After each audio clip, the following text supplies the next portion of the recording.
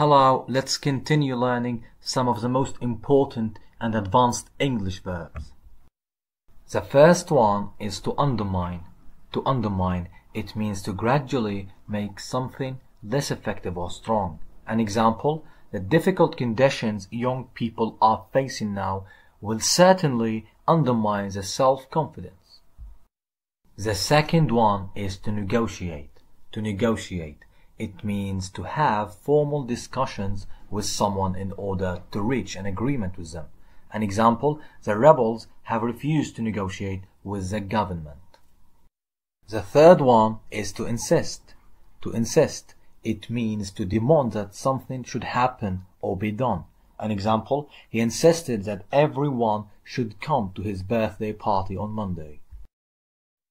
The fourth one is to abolish. To abolish, it means to end an activity or custom officially.